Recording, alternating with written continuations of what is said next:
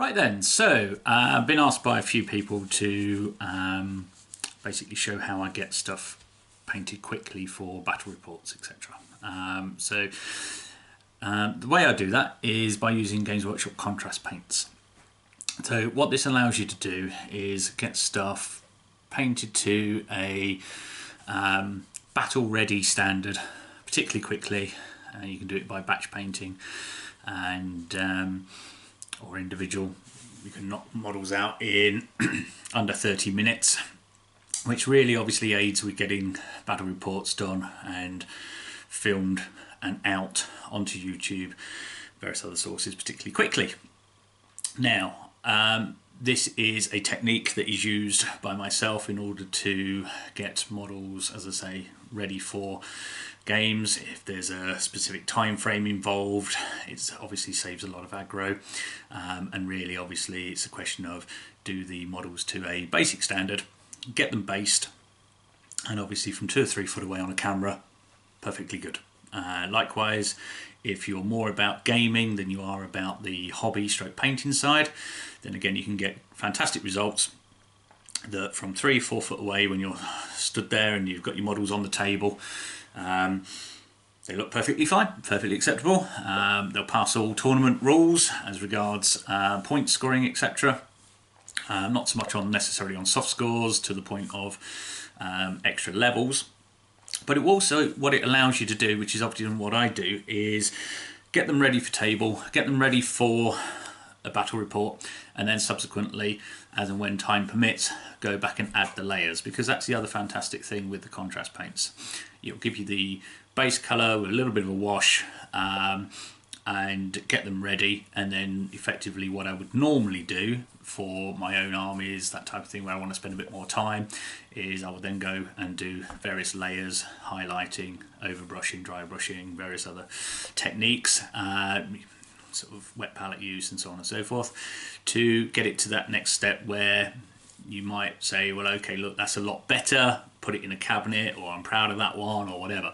So this really is either for those people who want to get models done quickly, or who are just starting out, maybe never really used contrast paints before, or whether they just want to get the models done, get them on the table. So the models that we're going to be showcasing in this little series of videos are from a small company called Oathsworn Miniatures, and they make probably one of the most fantastic skirmish games known to man, which is Burrows and Badgers. Now, this is an anamorphic skirmish game, so you've got humanoid-sized hedgehogs, lizards, foxes, badgers, etc., all tooled up in a sort of early medieval style, so swords, shields, bows, crossbows. There are some black powder weapons, but only things like flintlocks. So you haven't got, so it's sort of like high fantasy-esque rabbit wars. What could be better than that? But anyway, it's a great game, so do check out the website, oathswornminiatures.com. Also, they've got a very active Facebook page as well, so do check that out. I'll put a link in the bit below. So what we're going to paint today are 2 or 3 miniatures. Okay, I'll probably do 1 per video, so they'll be nice and short and concise. This one obviously is a little bit longer because this is the first one. And I'm just going to basically show you how to paint my miniatures particularly quickly. So it'll be a full live video once the painting starts. What I've done to get them all to the early stage ready for painting is they come as metal sculpts, other than the massive ones which are actually resin, but the majority of the range is all metal. There's no building, very little flash cleanup to do. Absolutely gorgeous individual one-piece sculpts. Okay, so basically arrive, come with the correct size base. So all we've done, super glue them to the base. We have then undercoated them with Mechanicus Grey Games Workshop spray paint. Waited for that to dry, and then what we've then done is with the Wraithbone contrast spray, we have sprayed over the top in order to basically allow the Wraithbone to sit on the raised areas and filter through and create some light gradient where the Mechanicus will still show through at the lower levels and the bits that are not seen from eyeline. Okay, what I've also done is I've then used a Vallejo saddle brown. The only reason I use saddle brown is because for this range, that's the rim I have chosen for the bases. So I've basically painted all of the bases in saddle brown. Other than that, we will start, and as I say, it'll be a live continuous feed, so basically you'll see every step and how long it takes to get to the end result. So hopefully you'll enjoy. If you do, please do subscribe. There are battle reports available on the website, on the YouTube channel as well. And obviously do subscribe, because if you don't subscribe, you won't see what's coming. And obviously, again, feel free to comment, because always pleased to see the comments, and specifically the nice ones. Okay, so just, you know, at the end of the day, this is a basic level tutorial.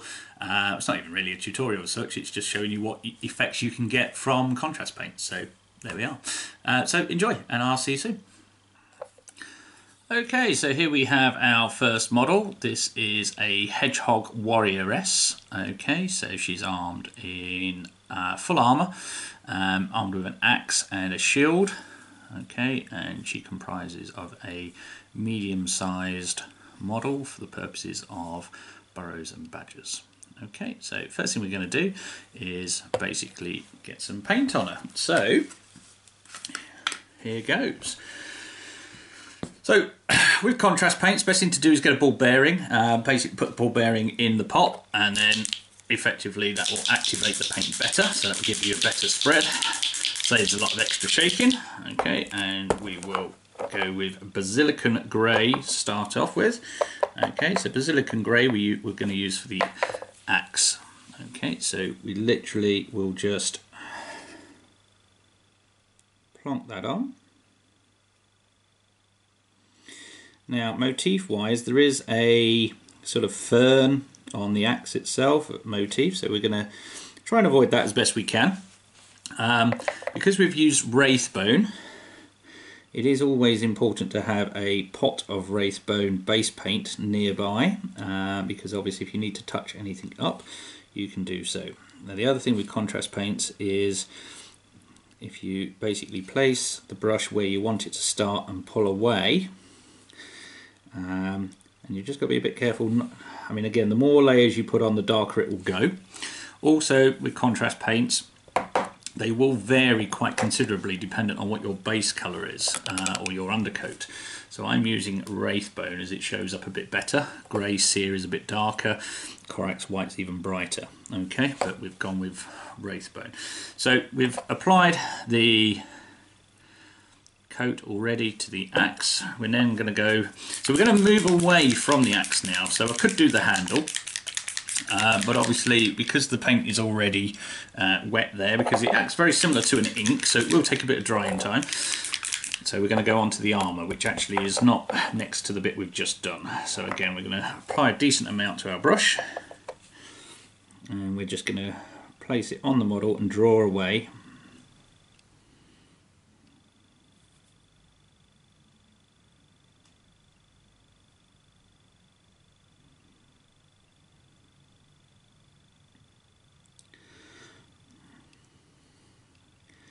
Again, also make sure you're using a decent brush, because this is a very high liquid content paint. If you're not using a good quality brush, it will literally go everywhere. So again, make sure you are using something that is relatively new or in good order.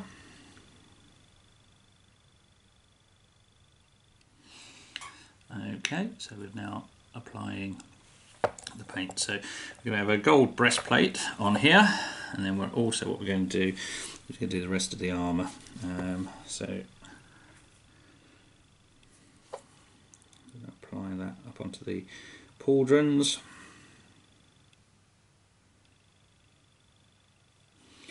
The elbow guards and the gauntlets.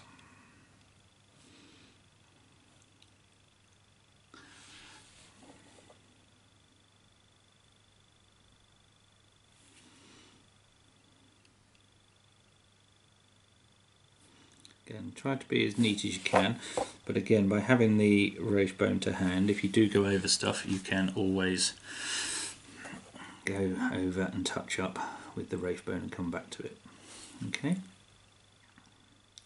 The other thing as well, once you start playing around with the contrast paints, you do get very different effects based on, as I said before, the base colour, but also some paints will mix better with others, and also some will cover other paints. So again with the lighter colours to start with, will allow for other colours to paint over.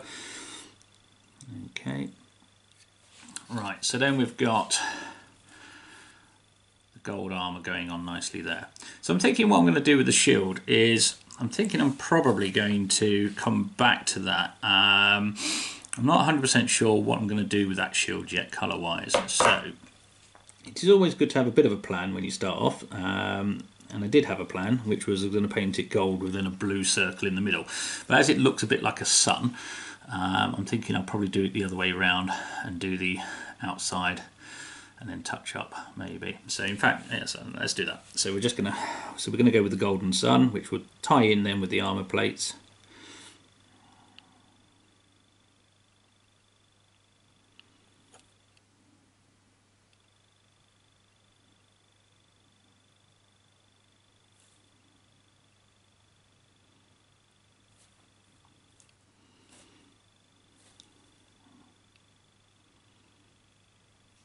Okay, right, so again we want to pick a colour now that's going to be away from the area we have done. So we're now going to do the flesh of the hedgehog. So for this one I'm going to go with Dark Oath.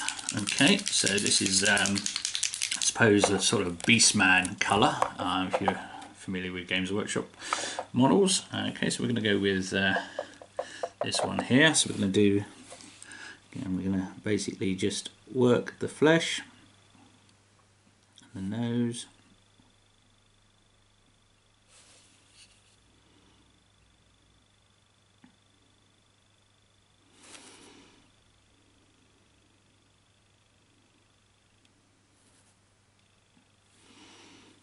and then the hands.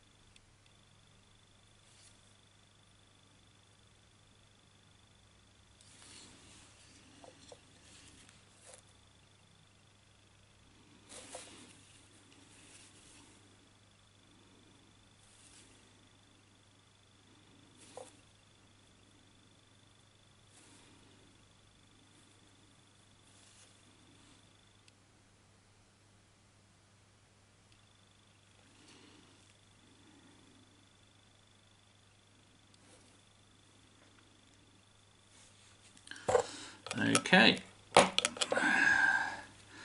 so with the flesh applied, what we're now going to do is drop onto some leather work. So for this we're going to be using snakebite leather, and this is going to be for the grip of the axe.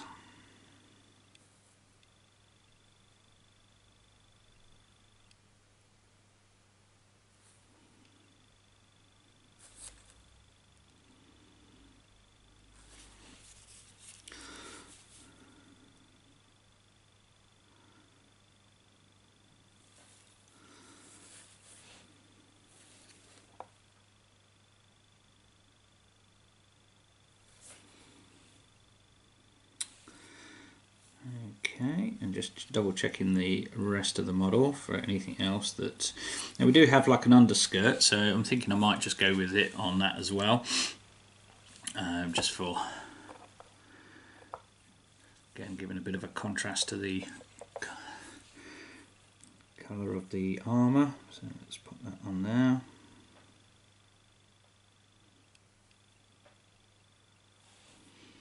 So we're just going to carefully, as carefully as we can, just try and skirt around the armour, push it into the recesses to make sure we get full coverage.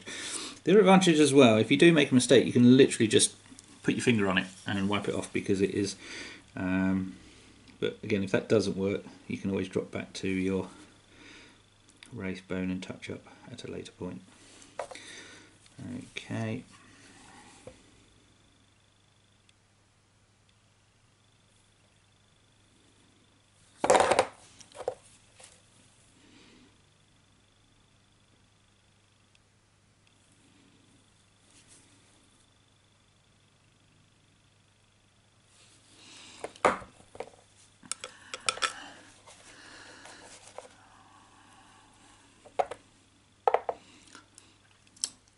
Okay, so we're now going to go with another bright colour, which is going to be Volupus Pink. As she's female, we're going to be very stereotypical, and we're going to give her a nice, vibrant, dark pink cloak. Also, for things like battle reports, obviously what you want them to do is stand out as best as can. So again, that's why we're going with this. Nice, vibrant colour.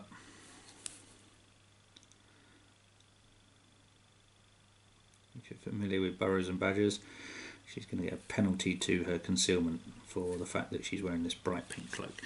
Only joking. Okay, so let's have a...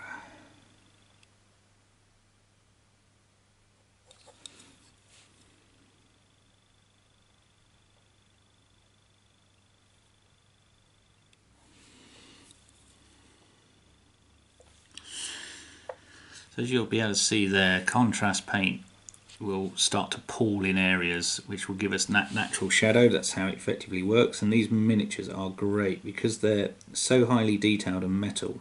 The paint just literally sort of attracts itself to the model. They really are so easy to paint.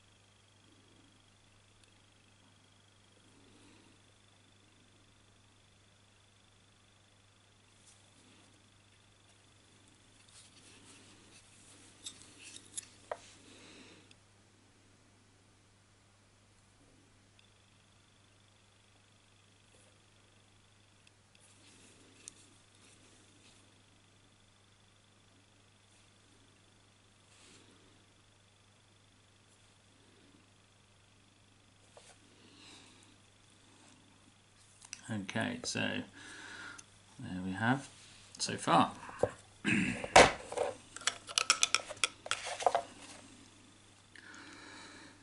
Okay, so now on to the so we've still got the fur to do, which we're going to use Gore Grunter fur for.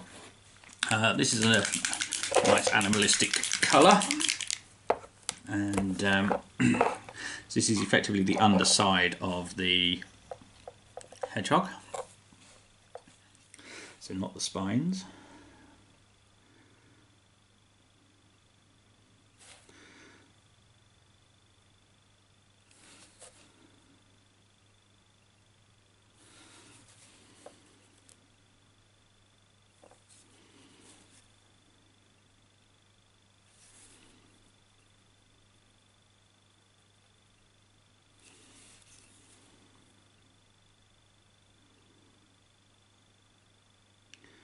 So on this model we've got legs and arms to do.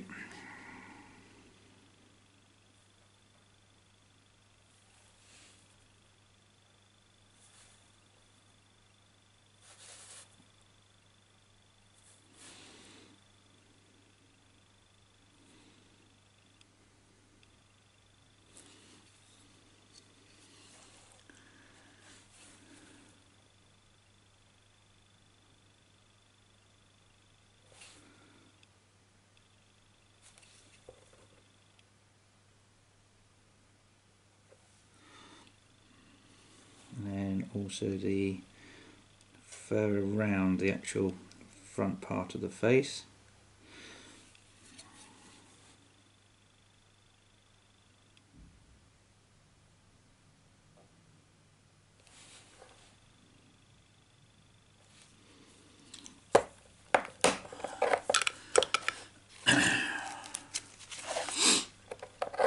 And then we're going to have a nice blue, very bright blue.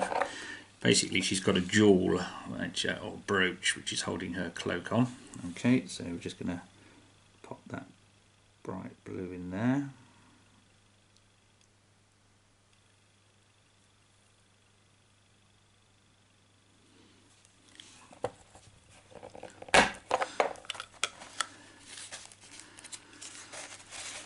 And then lastly, I'm going to use Cygor brown. Sorry, the blue was Thalasar blue. Okay, so Thalasar blue, and then we are now going to use Cygor for the spines.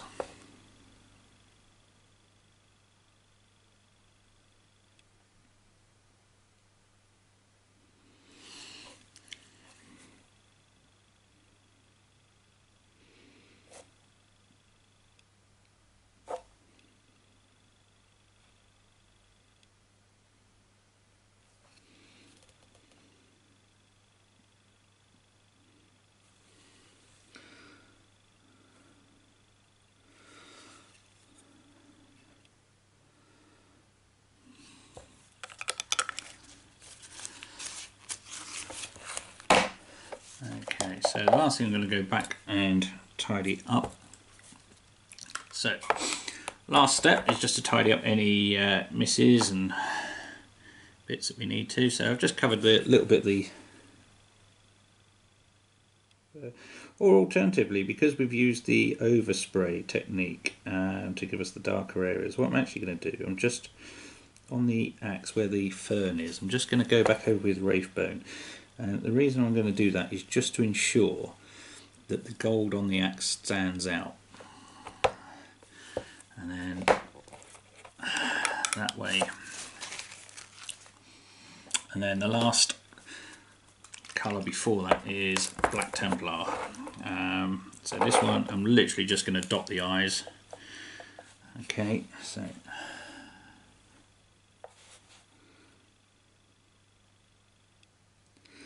just start at the back and just pull forward slightly.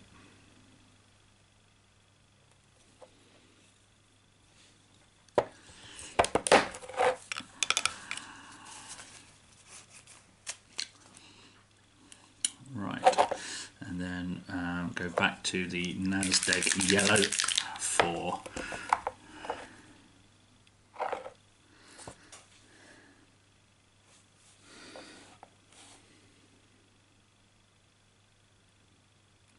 again, I'm going to apply a second coat of the Nasdaq yellow, so I really want to make it pop.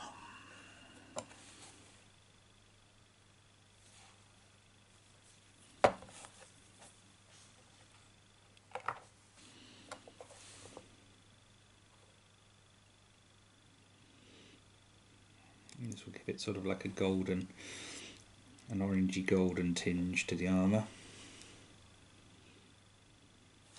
So with this application, I'm not covering everything I've done, but effectively just going over various bits, and that will give it again almost like a contrast highlight. So just covering the tops of the areas. Okay.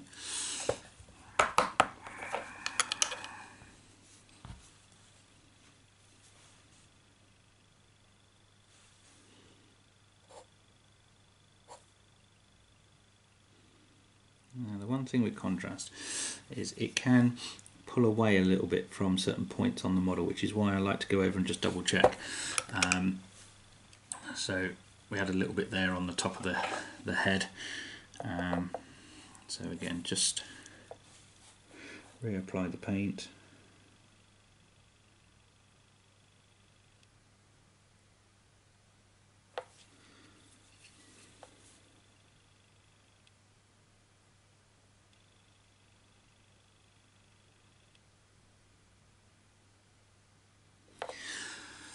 Okay, so short of just finishing the basing, that is it. So what we have now is one battle ready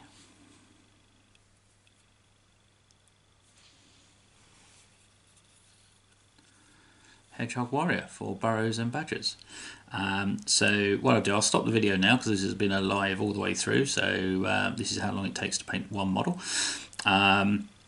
Just need the base to dry a little bit more before we apply some Mod Podge and some basing material. I tend to use a mix from Geek Gaming. I have added some static green grass to it as well, but again, that's the basing I've decided to use for all my Burrows and Badgers. So we'll apply that and show you the finished article. Okay, thanks for watching.